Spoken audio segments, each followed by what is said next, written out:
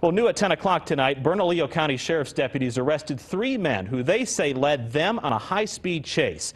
Deputies say just before 8 o'clock, they tried to stop a vehicle on I-25 near Montano for careless driving. They say the driver threw it in reverse, hitting a patrol car, and then took off. They led deputies on a chase past Bernalillo. The driver ended up crashing near the San Felipe Pueblo. That's where deputies say the men took off on foot, but they didn't get away. Deputy used their canines to catch them. Well, also